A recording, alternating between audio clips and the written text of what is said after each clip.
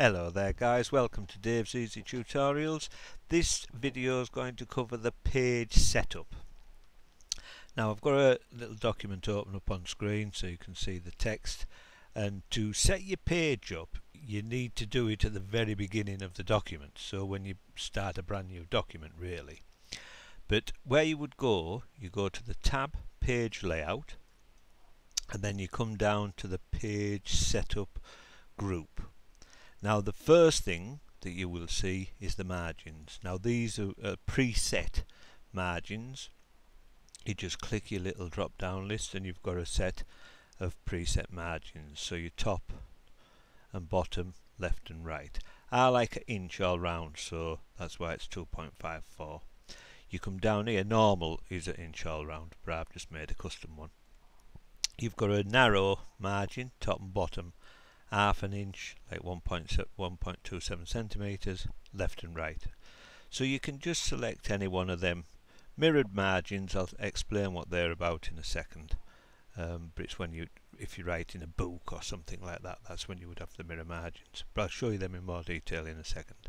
So all you would do here is simply select the margin that you want. Orientation of the paper is here. Now this is whether you want portrait, which is default to most documents, or landscape. If you wanted landscape, you just select that and that'll switch it round. Paper size, this is the paper size. The default paper size is A4 for UK, but you just pick whichever size that you want, and that will apply to this document. A4 is the default on this machine. Columns, I'll come to columns in the next video, because I'm going to do a video just on the breaks, which is the page breaks and section breaks, and the columns. I'll do them all as one. Line numbers, well, you can put all line numbers in, so you can have, continuous line numbers, and that'll put your line numbers down. We find that very handy when we first write in a manual, and then we can say, like, page 6 line 102, have a look at it. So that's what we use that for. It's quite handy in a lot of times, but it is line by line. We'll just say none to that, we'll just take it off. And hyphenation, that's when you want to hyphenate your document. I'll show you that in a second, and it's easier for me to explain because I'm actually showing you in it. We'll just say none at the moment, but you can hyphenate the document as well. So setting your pages up is pretty much that simple, but you might want to set it up through the dialog box. Now what you do here, you just click on that little button. That will then bring up your dialog box. I'll put it in there so we can see it all. It consists of 3 tabs: your layout, your paper size, and your margins.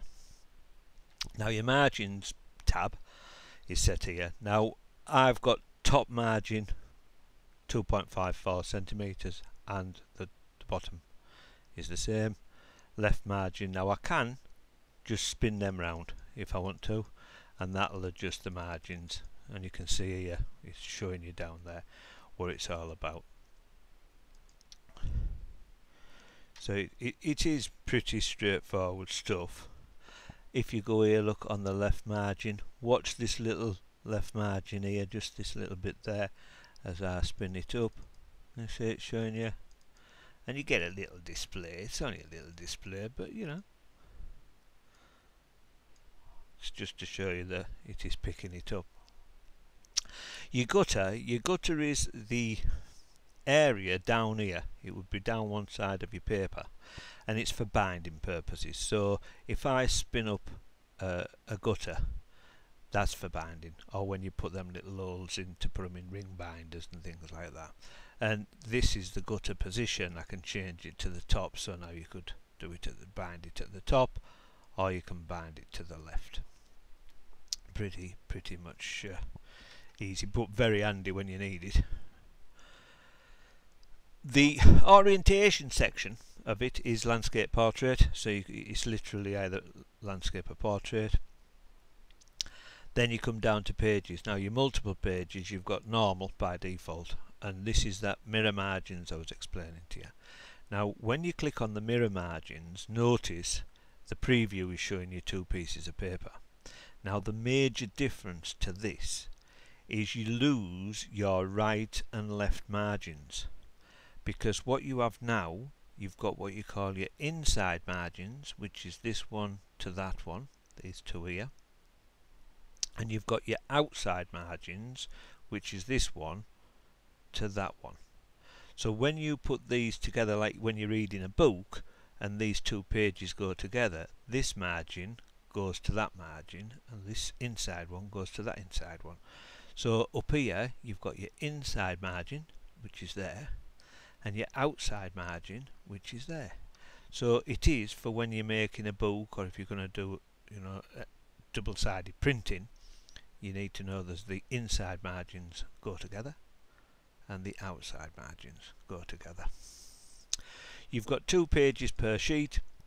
That's obviously so you can have 2 pages on one sheet, and then you've got the book fold, which is again similar but on one piece of paper. It's similar to the mirror margins, but it's on one piece of paper.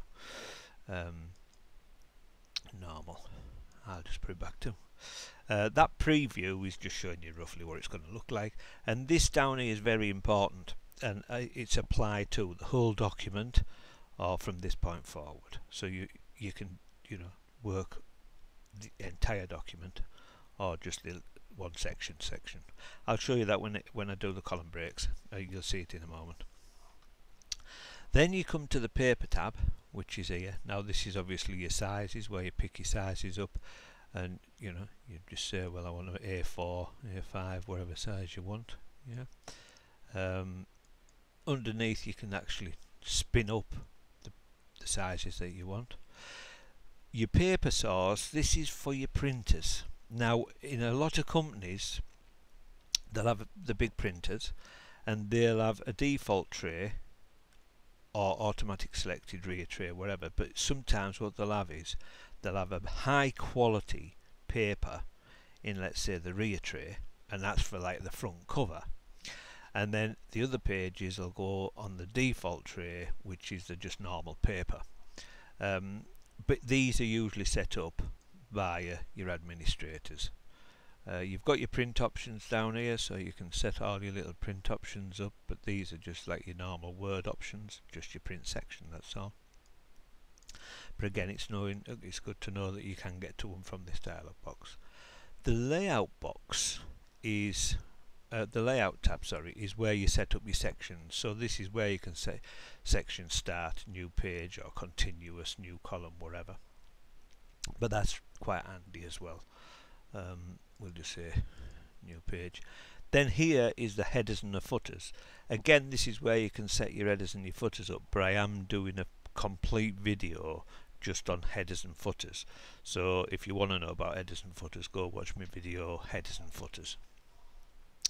Page alignment, vertical alignment is the top by default, but you can center it and you can put it at the bottom, and vertical alignment, so that's vertical alignment.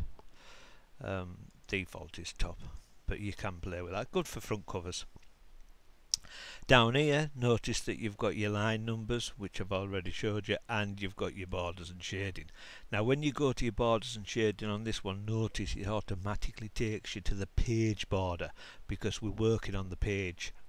We're working on the page itself, page setup. Down here on the page borders, you can get a little bit fancy, and you can go and you can pick the actual pictures. So this is worth, this is really good if you're doing a little flyer or a poster or something like that. There's lots of little pictures down here. Just have a little check out. It's good. It's good, a good bit of fun, but it's worth a little look anyway. But that's your page. That's your page borders there as well, and that's your dialog box there basically. Now what I want to show you just before we close the video, I'll just get rid of that box. Now I'm going to highlight just this block of text here. I'm just gonna purely, it's to show you this hyphenation basically. I'm going to drop it into 3 columns, so you've got your 3 column data, and then what we'll do is I'll put the fully justified, so you can see there it's looking pretty good. Now if I say hyphenate, yeah, and automatic, so hyphenate automatic. Notice how it's hyphenated all the words. So previous versions, look, there's the VER, hyphenation there, and then versions there. So what it's done effectively, it's hyphenated the words to make it look more parallel and neat and tidy on each. Just watch the text, just so you can see the actual text. Yeah, can you see the words between, the spaces between the words are quite big without hyphenation? Then we put the hyphenation on and it brings everything in nice and neat and tidy. That is the hyphenation. So that's what the hyphenation does. Really well worth knowing what it's about basically. But you can hyphenate a document as well as just columns. But it's easier for me to show you on the columns. And that is your page setup. Only one thing I will say to you about one thing I want to add, sorry, is the purpose of your margins, left and right, top and bottom, but more left and right. The margins control the length of your line. So if someone asks you to adjust the length of your line, you have to adjust your margins because that's what controls it. Now notice here we're on 24.62 centimeters line length. So if somebody said to me adjust your line length, I would then adjust my margin, and notice now it now changes the line length. The line length appears about here, so just watch where my pointer is now. Now how I'm doing this, I'm just putting my mouse on the margin line and I'm holding the Alt key down and then clicking with the mouse. Notice 21.5 centimeters. But it's just literally remembering margins control the length of your line. And worth knowing basically. That's it for this video. Now look out for my other videos, which will be the page breaks, section breaks and column breaks, and the headers and the footers, because that's all relating to this video as well. Thank you very much for your time. Don't forget to check my other videos out, and if you sign up and subscribe with our channel, we do requests. So if you want to know how to do anything, mail merge, tables, anything like that, just drop us an email and we'll do you a video as soon as we can. Thank you. Bye.